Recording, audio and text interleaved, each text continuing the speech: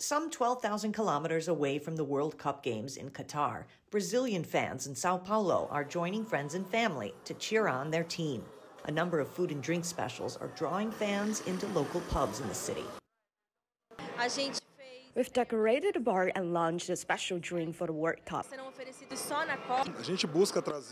We try to show the Brazilian style by adding our colors, yellow and green, to the gin and tonic drinks. And at the markets, jerseys and other fan-related items are hot sellers. Sales are fantastic, up 80% on average, when I sell about 1,000 jerseys a day.